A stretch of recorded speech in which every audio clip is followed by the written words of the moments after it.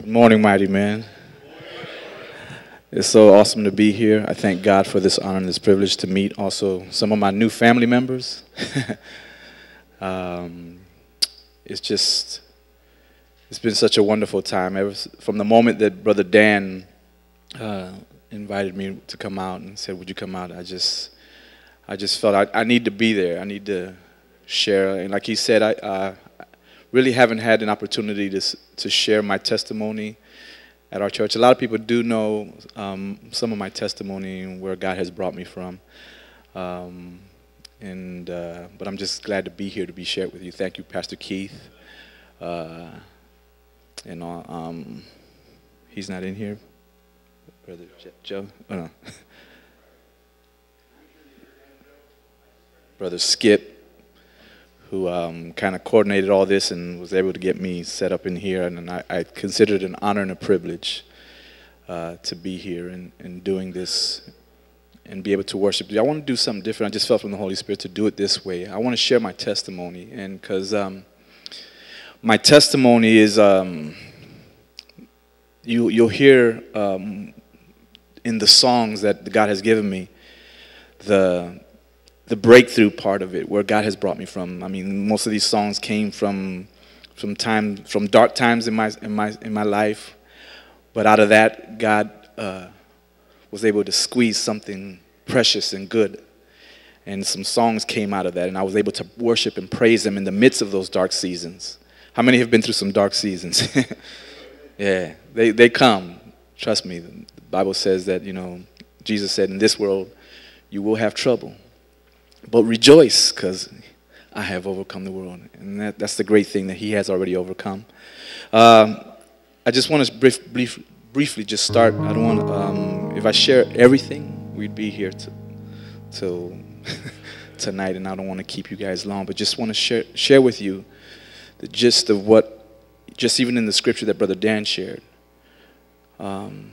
There's some dark seasons, but there's a moment where weeping may endure for a night, but the Bible says that joy comes when? There's a mourning season, and I don't know where you are at right now. You may be in that dark season, but just know that morning's coming. It's coming, and you'll be able to sing praises. But I encourage you to worship Him even in the night season, because you'll see His hand move even in the night season. Amen. I'm a PK. For those of you who don't know what that is, I'm a preacher's kid. My dad was one of the first Latino pastors in this area in Estero, Florida. Didn't speak a lick of English, and teamed up with a gentleman named Frank Quinn, and Frank Quinn learned Spanish, and my dad learned English from Brother Frank. And they would go to the migrant camps and show movies, and my dad would preach in Spanish. And it was an amazing time. I remember as a young boy going to these migrant camps and with my dad and helping him set up the chairs. Grew up in a very religious environment, Pentecostal, and everything was a sin. Couldn't play baseball. I wanted to be a boxer. Couldn't do that. My mom says, "No way. That's can't hurt our fellow brothers." But years went by, and just that religious spirit just kind of just put a really bad taste in my mouth. And I knew there was a calling in my life, because I would hear from my mother every day, "The Lord called you from my womb. And she told me to name you Daniel. And I have a younger brother, and his name is Samuel." God gave me those names for both of you. And I didn't know what that meant. Calling, ministry. I had none of that in mind. I didn't. As a young boy, I heard it all my life. I didn't know what that was. But I know that I ran far from it, because it had the look of religion. There was no relationship. I do remember as a young boy at the age of 6, I had made a decision or confession. I confessed Jesus as my Lord, my Savior, and I remember wanting to be like my dad. I would see him preach and yell from the stage, and I want to do that. As a little boy, I remember saying that, and I think at the age of 6, I remember I did preach a message. And that night, I had my mom. She had me suit up. I said, I want to look just like Dad, the tie and everything, the suit. And I preached. And that night, I believe God used me, and souls came to the Lord that night at that age. But as years went by, I grew up teenage years and just started rebelling, as most PKs do. There was no youth groups back then, no children's church. My brother, I was sharing with one of the brothers as punishment. My brother and I, when we were young, we would get, our punishment was to go kneel at the altar and pray while my dad was preaching. And we knew we would get in trouble because, that was like public shaming. Here's the pastor's kids. They're being so bad that they have to go to the altar and pray. But even in those times, we would experience the love of our Father. We'd fall asleep in the altar and wake up in our beds, in our pajamas. How we get here? But as years went by, after high school, I joined the Marine Corps, and that was my out. And I wanted to experience the world and do everything that the world does. And I didn't want nothing to do with church, with going to church, with reading the Bible. And so I dove into everything that was of the world and evil, and I did it all. Even as a Marine, I graduated top of my class out of boot camp, was the honor man. I went to combat engineer school, graduated at the top of that, and I had every intentions of making it a career. But God had other plans. Because in the midst of me running, God has been chasing me. Chasing me.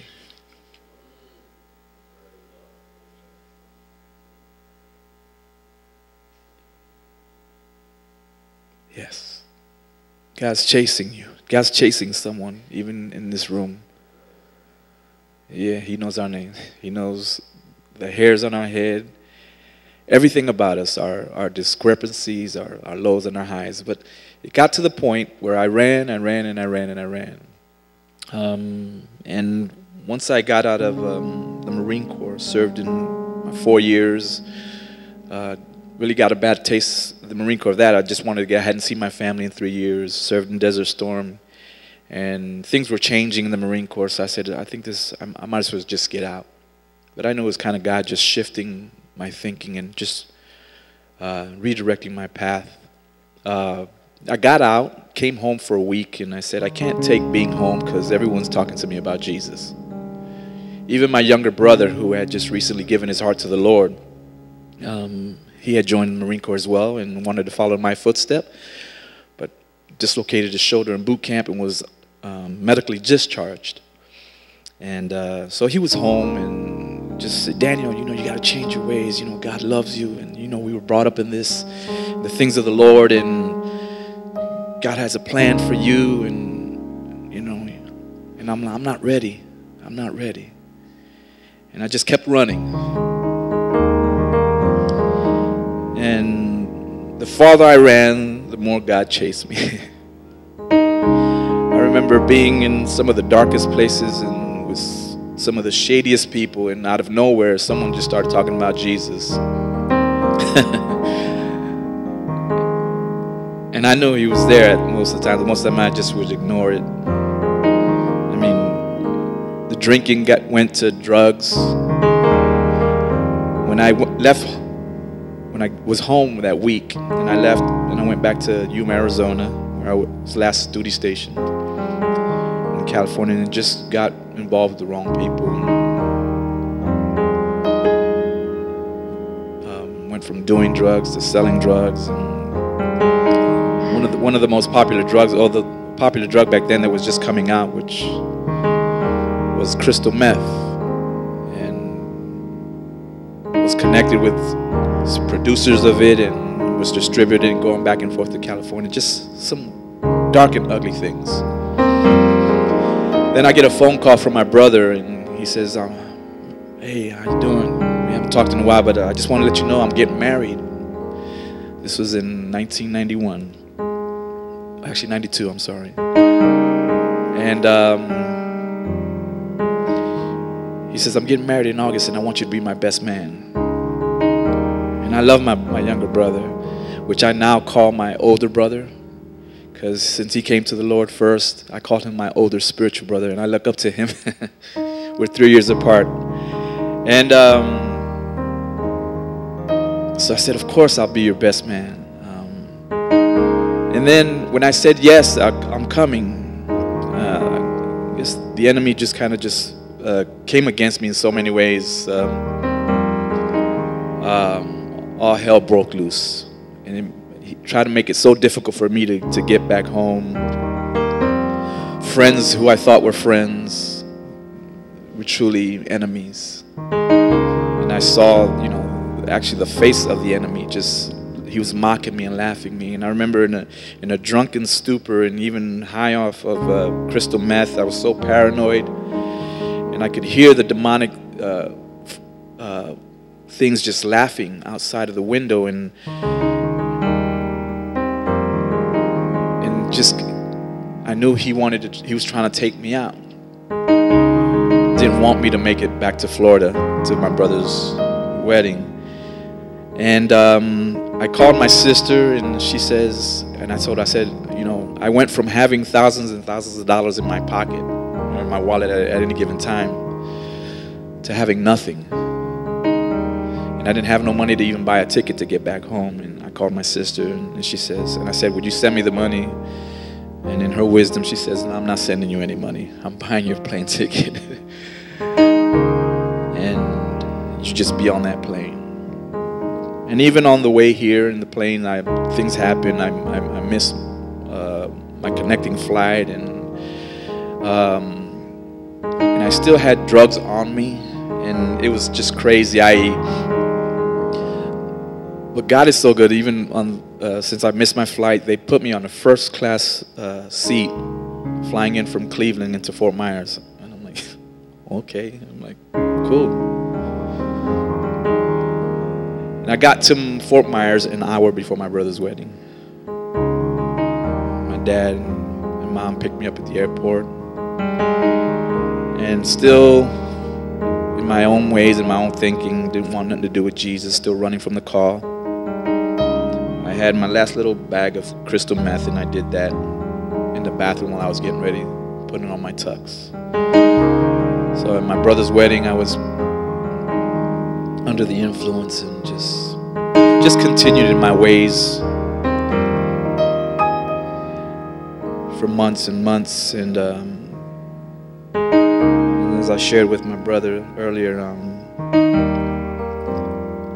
I woke up one morning in my driveway, my parents' home, the driveway, in their car. I remember it was a red Toyota Tercel. Didn't know how I got there,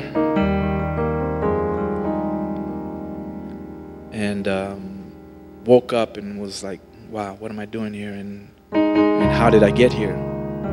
Had a pack of cigarettes in one hand and a real big cell phone. Remember? Cell phones are so small now. Back then, you guys remember those real big military cell phones? Yeah. G.I. Joes. Had one of those in the other hand. And as I was coming to and like trying to regroup, and, how did I get here? Just started hearing the voice of the enemy whisper in my ear. You're no good. You're worth nothing. You're a disgrace to your family. Or you'll never amount to anything. Why don't you just take your life? Why don't you just kill yourself? And I kept on hearing that voice, and it got louder as I tried to drown it out, and I started paying attention and listening to that voice, to the point that I got out of the car and went inside and sat on the couch and just started contemplating, how am I going to do it? How am I going to end this? This voice is right. I'm going to disgrace to my family. I mean, I'm giving you the condensed versions because so many things even happened to me while I was in the military. But I had a praying mother, that's for sure. She was a prayer warrior. I mean, many times I could have ended ended up dead or locked up in jail, and I know that the hand of God was with me even though I was running. So as I was sitting on the couch contemplating how to take my life, my brother, who at the time, just recently married, took on a job for UPS, and he was one of their seasonal drivers, and he normally didn't get home till late at night. You know, they drop off their last package. It was usually late at night that he got home, but here it is, somewhere around 10 or 11 in the morning. And as I'm contemplating how to take my life, deep down in my heart, there was a heart cry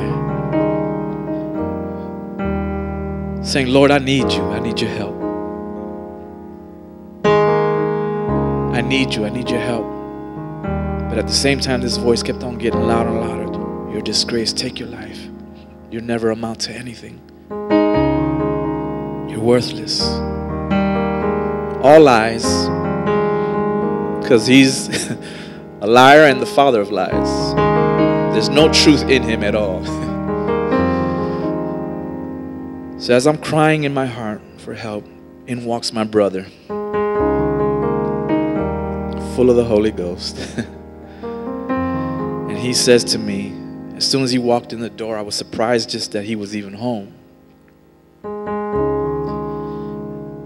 And he says these words to me. And before he could even say the words, I started crying. Because I knew help had come. I knew my help had come. I walked into those doors, my help had come.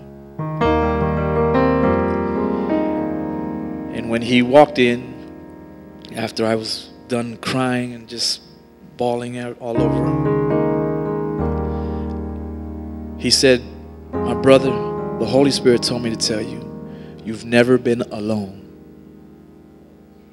You've never been alone. And that's all I needed to hear. And when I heard those words, this weight just fell off my shoulders. And I was able to hear and see clearly at that moment and know that the love of God had been chasing me all this time and that he had been there. Even when I turned my back on him, he was there loving me, calling me. And right there, my brother asked me, do you want to accept Jesus as your Lord and Savior? And I said, brother, you know it. I do. I need him. I want him. Still clenching onto that pack of cigarettes that I had in my hand.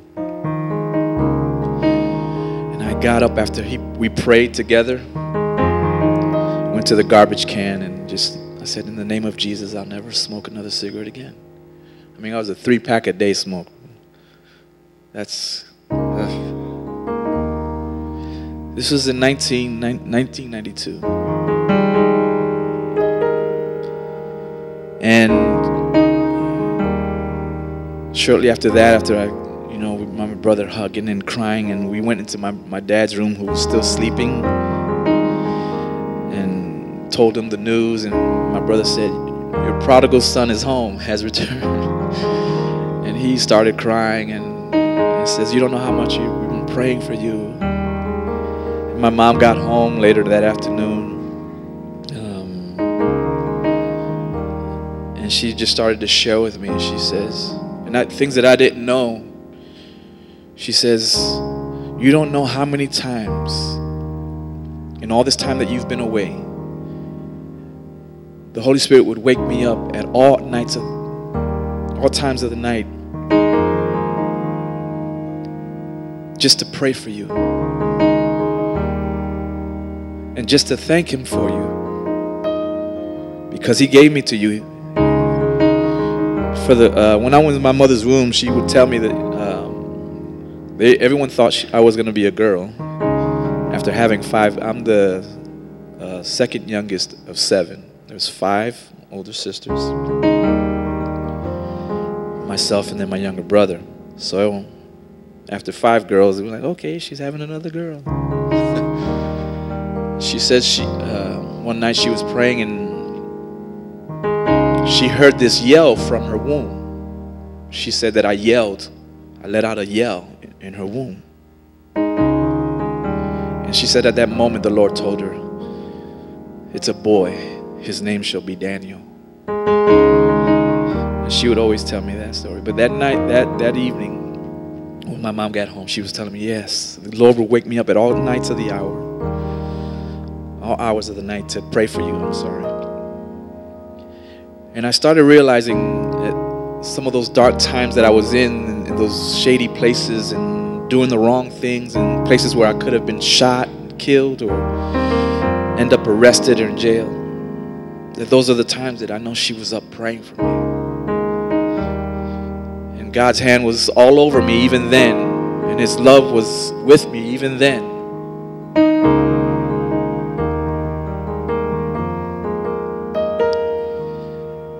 Then shortly after, I just dove into all that was God. I just wanted to be in his presence. I just wanted to be, always been musically inclined on the drums. Like I shared with my brother, when my dad was pastoring in Estero, in my early high school years, in my freshman year, or sophomore year, I'm sorry. There was an old upright piano in the church, and I used to fiddle around with it. Never had any lessons. But that desire to play had always been with me, and even especially after I had received the Lord as my Savior, and I just wanted to worship him. And immediately got involved with the worship team. I still didn't know my way around the keyboard, didn't know what note was what, and didn't sing at all, wasn't aspiring to be a worship leader or anything, just wanted to be in the house of the Lord. And I served in any area. I would clean toilets, I helped the church, put fans up, just wanted to do it all. And little by little, the Lord just started his grace upon me just to learn more of the keyboard, and little by little he kept on pushing me forward. And like a scared little boy, I would always hide behind my daddy's and Daddy God would just push me forward, says, no son, come on, don't be ashamed, I'm with you. You're going to tell many what I've done for you, and what I've done for you I can do for them, I can do for many. There's no respect of persons. My love is for everyone. And my passion just for worship grew more and more. And after some years just serving in the church and faithfully, there came a season where in early 1999, we had gotten the news that my mother they found a lump in her breast, and they did a biopsy, and they found out it was cancer. And we, as a family, we all came together and just were believing for a miracle, for her to be healed. 5 months later, she went home to be with the Lord. That was in 2000. And in 2002, the youngest of the girls, my sister Susanna, they had found a lump in her breast as well. And it was malignant as well. She went through all the chemotherapy and stuff, and she had just had a little girl at the time, my niece Ivana, and about a year later, my sister Susanna went home to be with the Lord. At this point, my family, we're wondering, Lord, what's going on? And I had so many questions.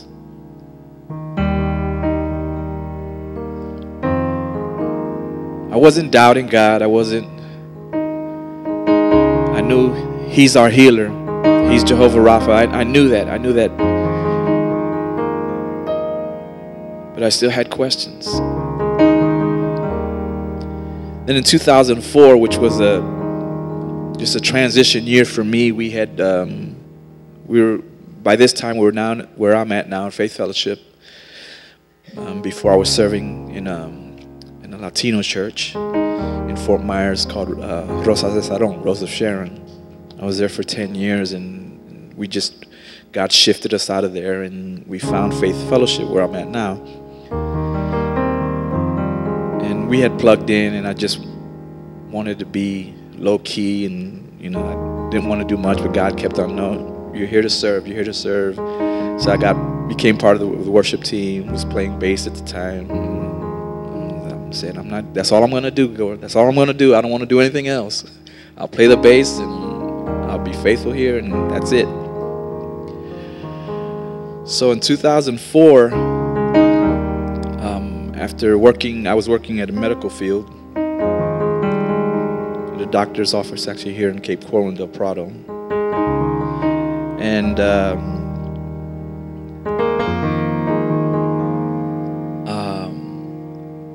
been there 10 years, and I just felt my season there was over. And we had a Bible school at our church at the time, and I just kept on feeling in my heart, my spirit, that I need to go to Bible school.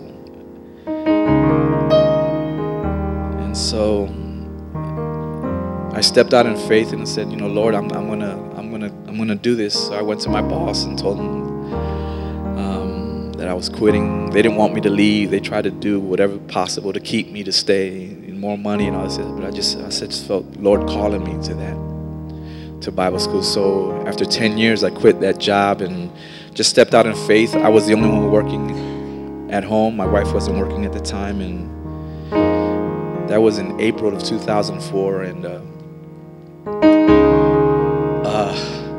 wow. So I quit, and I'm in Bible school, and right in the middle of Bible school, prior to that, the year before, my dad had been diagnosed with pancreatic cancer. And he looked good. I mean, we were believing he was going to beat it. But my dad, this old school Pentecostal preacher, he didn't want any medication. He didn't want anything. He believed God was going to heal him. But in 2004, I remember I was in Bible school, and I got a call. And it said, Daniel, come to the hospital. They're going to take your dad over to Hope Hospice, where he could spend his days. We don't think he's going to make it. And so they had rushed him already to Hope Hospice. And when we got there, all my sisters were there, and my brother-in-law. And that day, my dad went home to be with the Lord.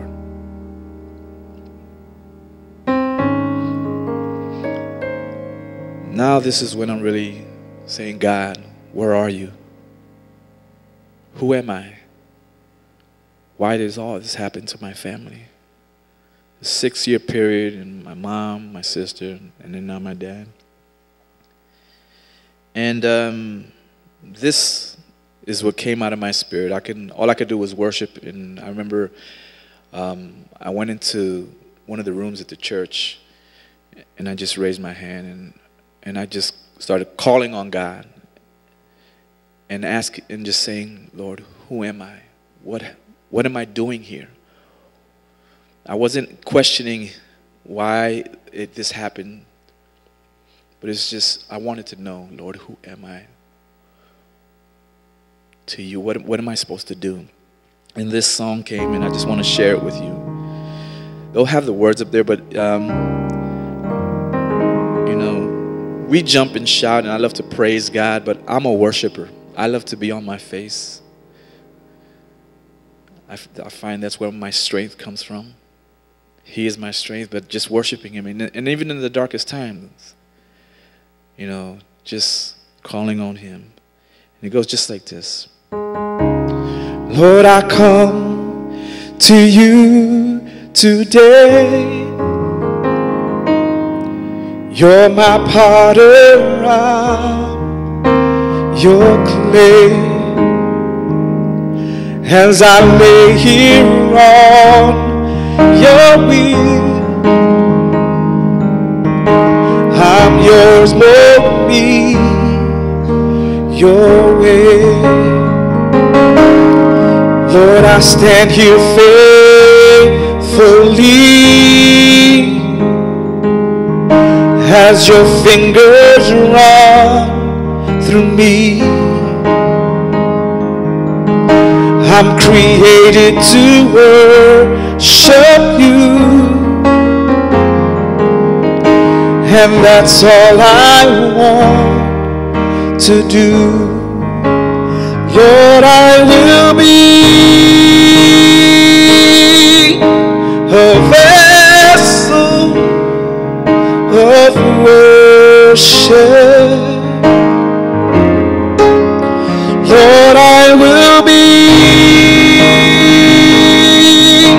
a vessel of praise.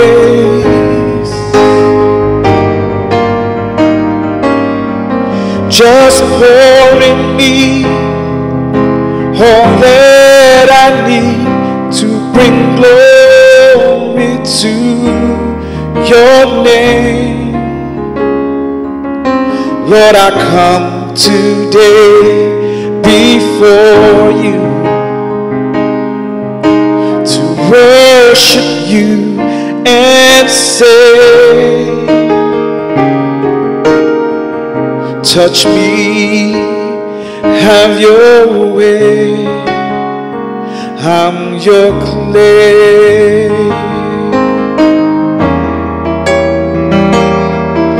Lord, I'm here to let you know I don't ever want to let you go. In your presence, I'm on my face. I find stillness in your secret place. Lord, I lay here faithfully as your fire burns through me. You've placed me by your throne to worship you alone. Lord, I will be a vessel of worship. Lord, I will be a vessel of praise. Just pour in me all that I need to bring glory to your name. Lord, I come today before you to worship you and say, touch me, have your way. Touch me, have your way. Lord, won't you touch me, have your way. I'm your clay. Come on, sing with me, say, Lord, I will be a vessel of worship. Lord, I will be a vessel of praise. Just pour in me, just pour in me all that I need to bring glory to your name. Lord, I come today before you to worship you and say, Lord, touch me, have your way. Touch me, have your way. Lord, won't you touch me, have your way. I'm your clay.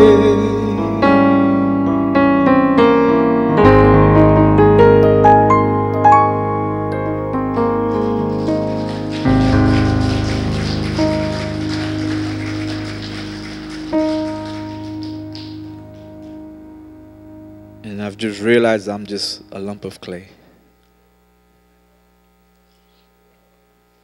After all that darkness, all that pain, and just having the love of Jesus, the love of our Father surround me and cover me, even though I ran and turned my back on Him. And I came to the conclusion, yes, I'm your clay, Lord. That's my little moniker. I signed that. I'm your clay. His clay is what I call it. I write wherever I sign off on me. If you ever get an email from me, Daniel, his clay. And I've shared this many times before. I know the scripture talks about the clay, the potter being on the potter's wheel, and you know how. And we know the process of that, what the potter does with the clay after it's molded. You know, it goes through the fire. Sometimes it has to come back and get all the bubbles out and come back to the wheel. But once the process is all done, it's a vessel that's ready to be used, right? And I know that's where God has had me, for many years, and He's been doing great things in my life.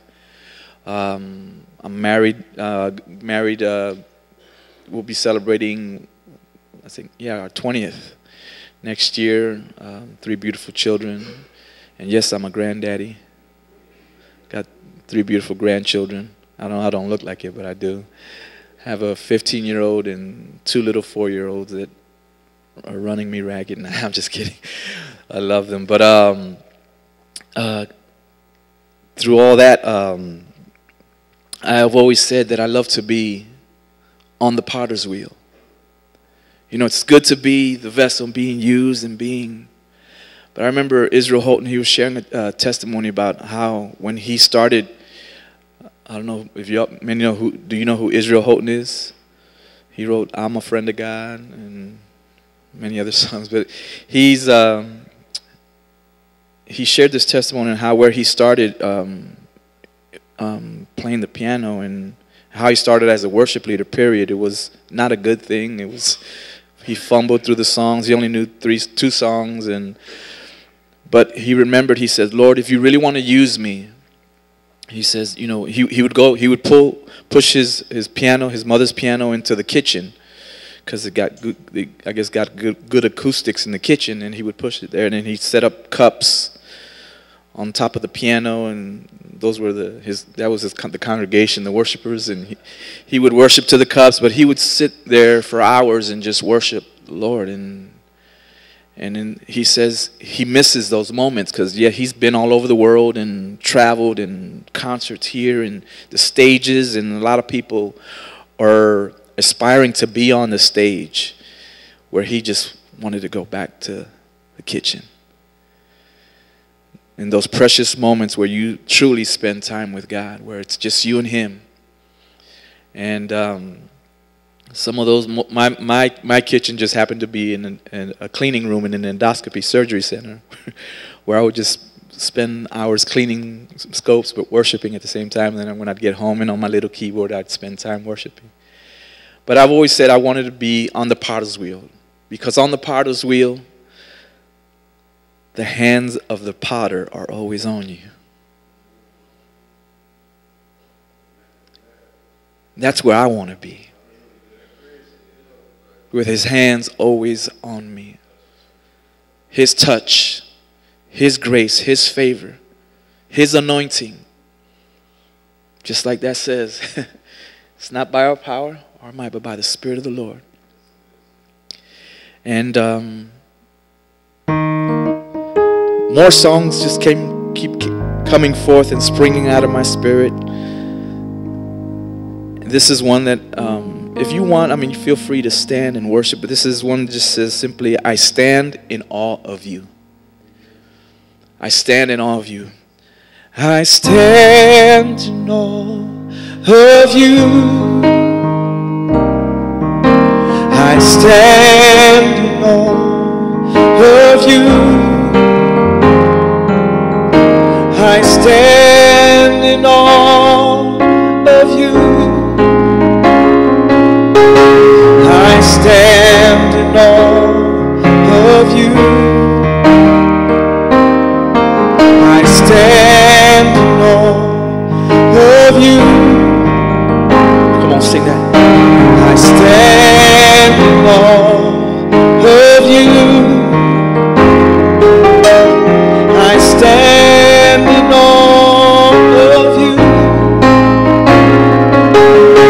I stand in awe of you, because you're beautiful. Your presence makes me brand new.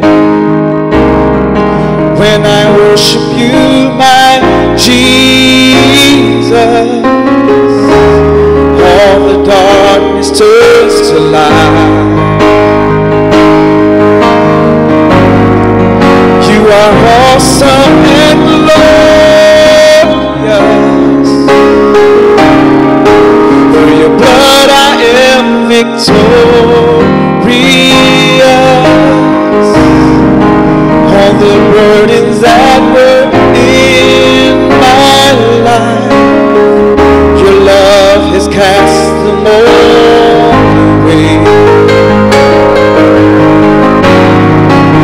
You are blessed and holy. Yes, Lord. When I'm with you, there's no fear in me. And I want to tell you all my days that I stand in awe of you.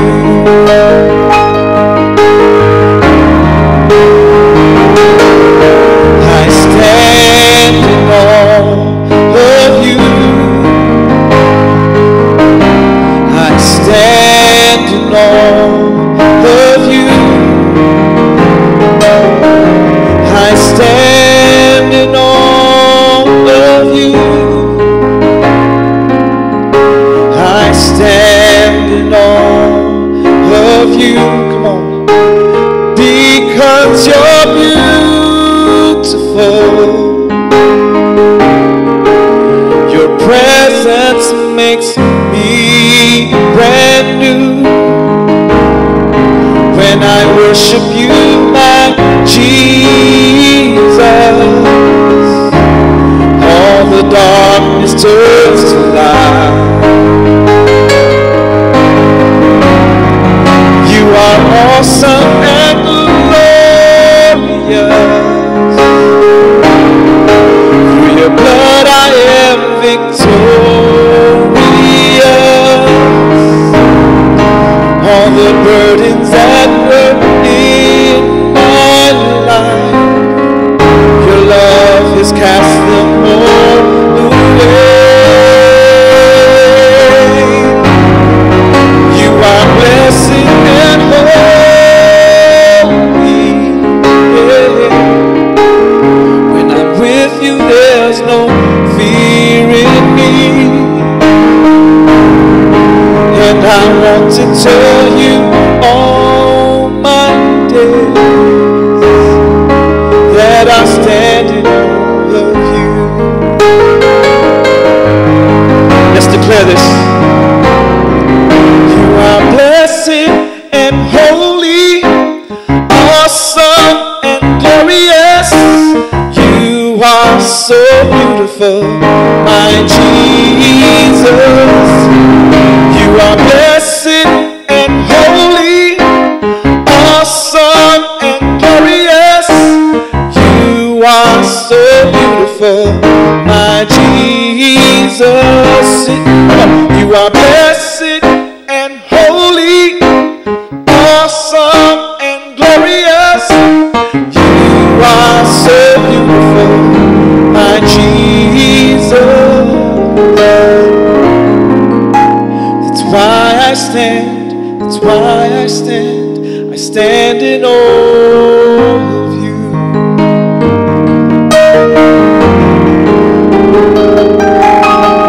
That's why I stand, that's why I stand, that's why I stand in awe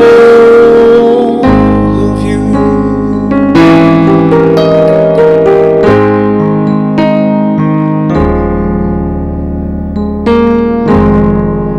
You are good. Come on, he's good. He's so good. So good to me. Forever and always. So faithful to me. Nothing can separate your love from me. You are good, so good. You set me free. To know you more and to make you known is what I desire to do. Yes, Lord. Till the day there's no breath in me. This is what I'll tell the world. You are good, so good to me. Forever and always, so faithful to me. Nothing can separate your love from me. Yeah. You are good, so good. 'Cause you set me free. To know you more and to make you known is what I desire to do. Till the day there's no breath in me. This is what I'll tell the world. Come on, say, you are good. Yes, you are, Lord. So good to me.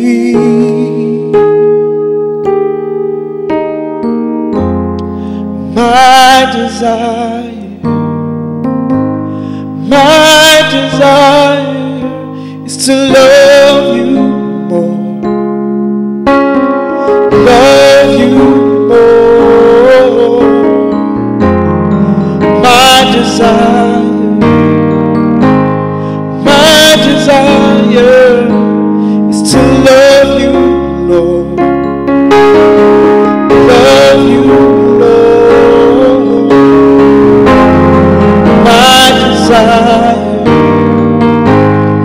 My desire is to love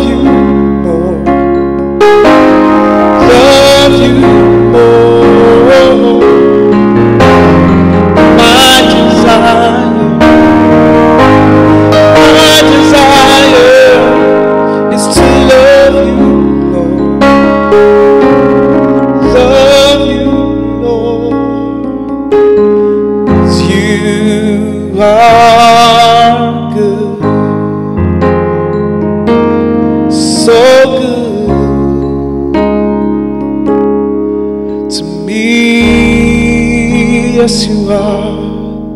You're a good, good Father. Yes, you are, Lord. Come on, just lift your hands and say, Father, you are so good to me. You deserve all the glory, all the honor, and all the praise. Hallelujah. Because you're a good, good Father.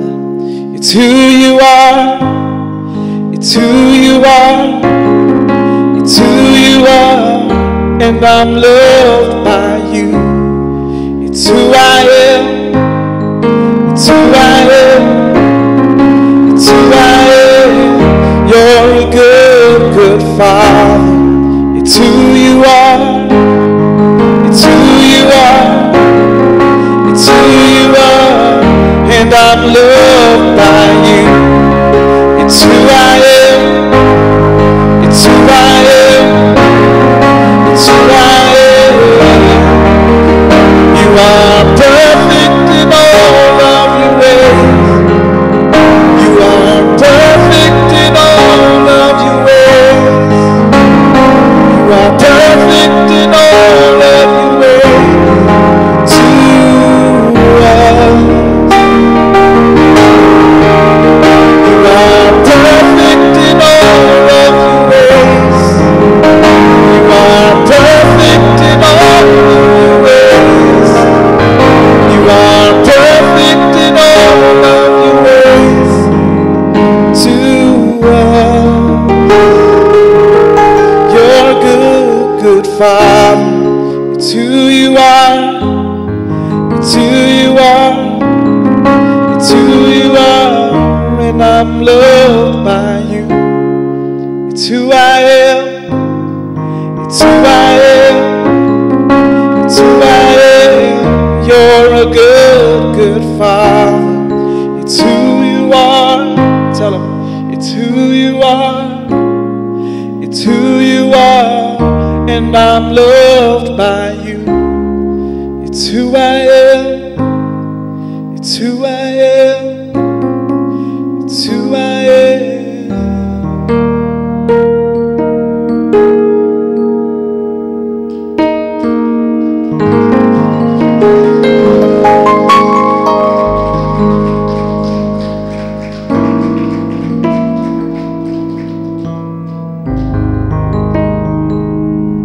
Through it all, God's been good, amen.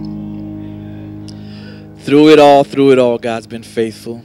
God's been true, an ever-present help in time of trouble. Always there, always faithful. And I'm so thankful for this opportunity to be able to just share with you what God has done in my life and what He's brought me out of and where He has me today. And I know there's even greater.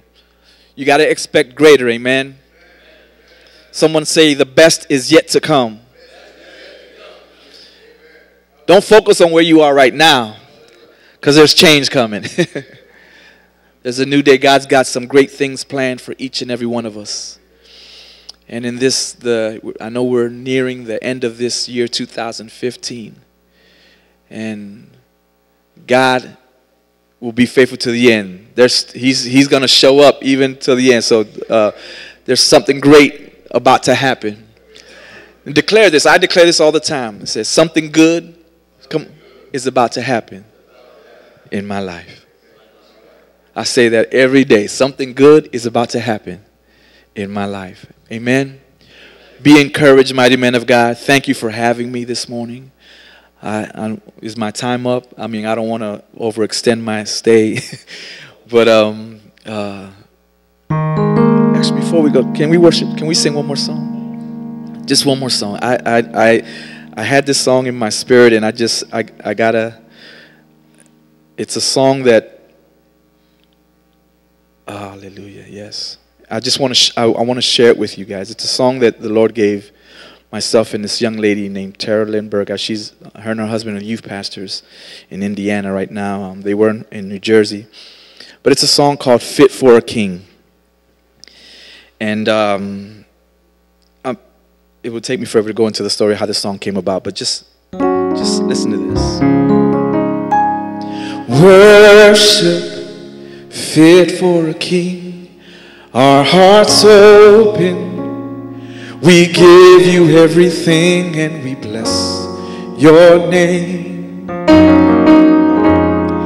For you are great. Your beauty takes my breath away. Your wonders are always on display, and we bless your name. For you are great. You are my King, and there's no one like you, worthy of all of my praise. You stand alone, and there's none above you, reigning forever in majesty.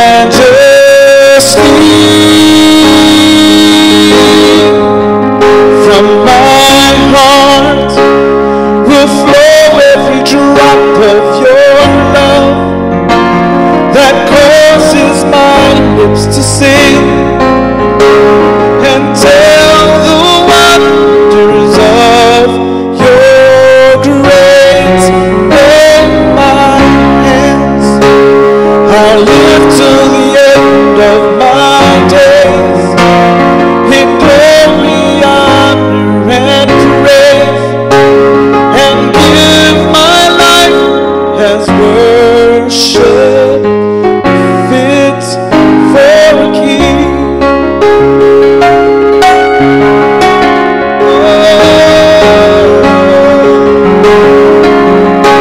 We worship you, Jesus. We glorify you.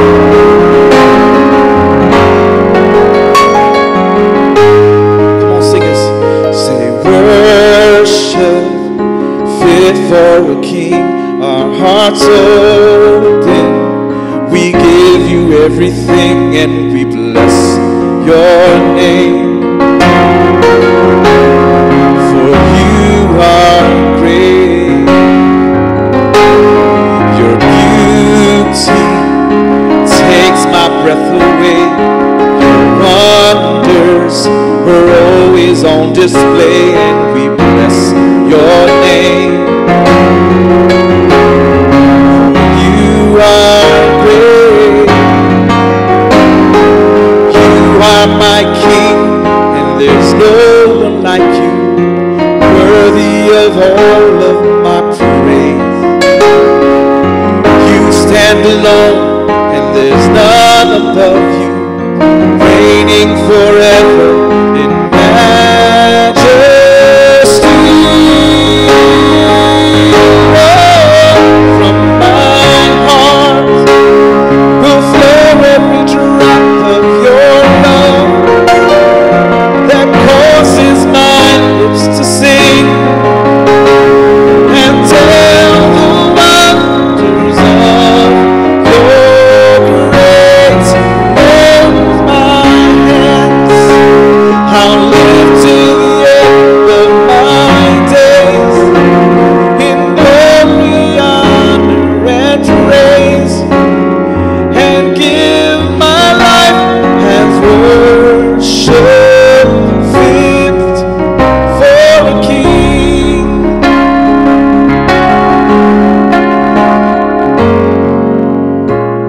I want us all to shout this.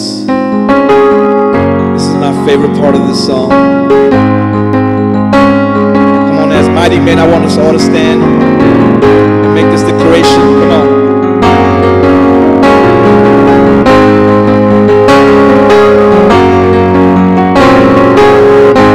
Come on. We're standing in the presence of royalty. We're standing in the presence of royalty. Your majesty, your majesty. Come on. We're standing in the presence of royalty. We're standing in the presence of royalty. Your majesty, your majesty, forever you reign. This is your time. Come on.